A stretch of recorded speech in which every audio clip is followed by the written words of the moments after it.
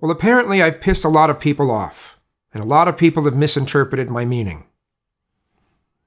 I am not Mr. Pro-Censorship. I am not saying it's a good thing that Black Pigeon Speaks channel got temporarily terminated. I'm not saying that. I'm simply stating that they're enforcing their policies. Those are their policies. Okay? What bugs me about a lot of this is many people want to label this as, oh, it's a conspiracy against the right wing. No, it's not a conspiracy against the right wing. Sure, there are some people with some really fucked up opinions that happen to be on the right are getting targeted quite a bit. But there are people on the left who have been affected as well.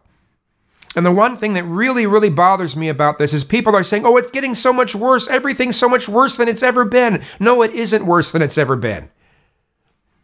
Pre-2013 was worse than it's ever been.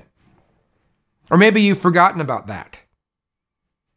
Maybe you've forgotten about all of the white nationalist channels that got deleted. Maybe you forgot about the, what is it? The white genocide, the Bob Whitaker's mantra that would get posted everywhere. Anti-racist is a code word for anti-white, right? Remember that? Remember that being posted everywhere? Being spammed everywhere? And then YouTube cracked down on it? Do you remember people on the left that were making fun of Christianity, who their channels would get deleted for being too harsh in their critiques of Christianity? Do you remember that? Or did you forget about that? Where were you when that was happening? Where were you when Dick Coughlin had tons? I've lost track of how many channels he's had. Where were you when Dick Coughlin was being censored? Not a word. Not a word. It's only a concern for you if it's someone on the right that's being censored. See, that's the shit that pisses me off about this. This shit affects everyone, but all some of you care about is when it affects people on the right. Having said that, there needs to be a certain amount of moderation on a website, and you can disagree all you want, but I've had personal experience with running websites. I ran a PHP BB discussion forum for 7 years. I've also been going to discussion forums since the late 80s on BBSs. Okay, I know what goes on discussion forums. I know what happens when there's no moderation. And I'm not even talking about the spam and the bots. Man, spam and bots. Google does a damn good job at getting rid of the spam and bots. Maybe some of you don't think so, but no, they do a damn good job at getting rid of that.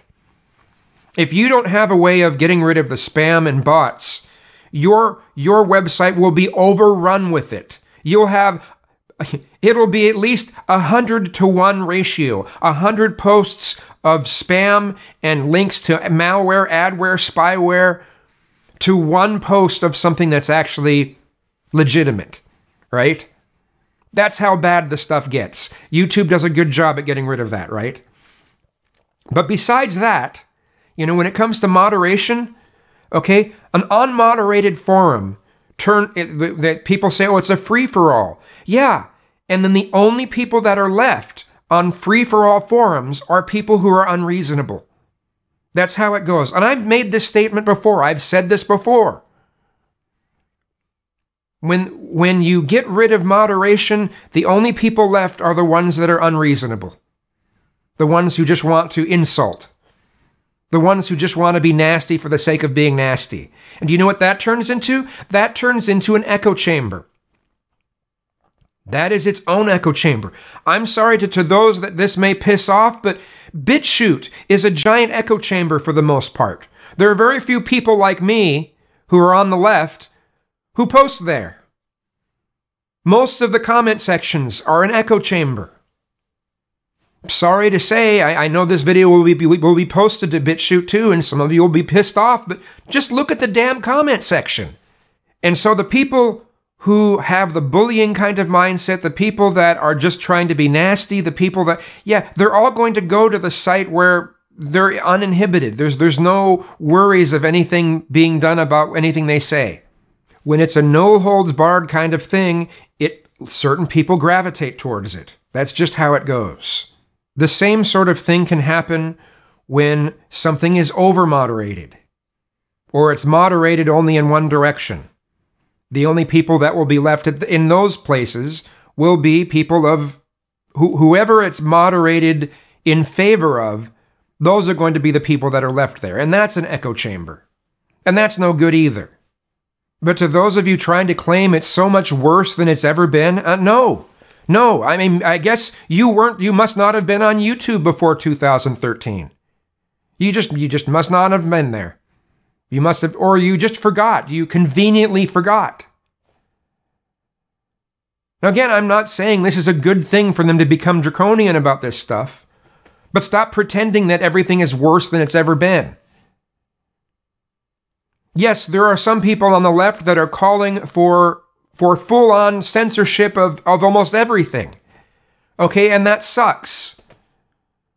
But just because those people are calling for it doesn't mean that suddenly YouTube is going to implement that. I think it's strange how many people are trying to blame all of this on Vox, trying to blame this all on Carlos Maza, and it's just like, no, YouTube has done this stuff for a long fucking time. Again, remember YouTube before, 2013 and early. Remember what it was like.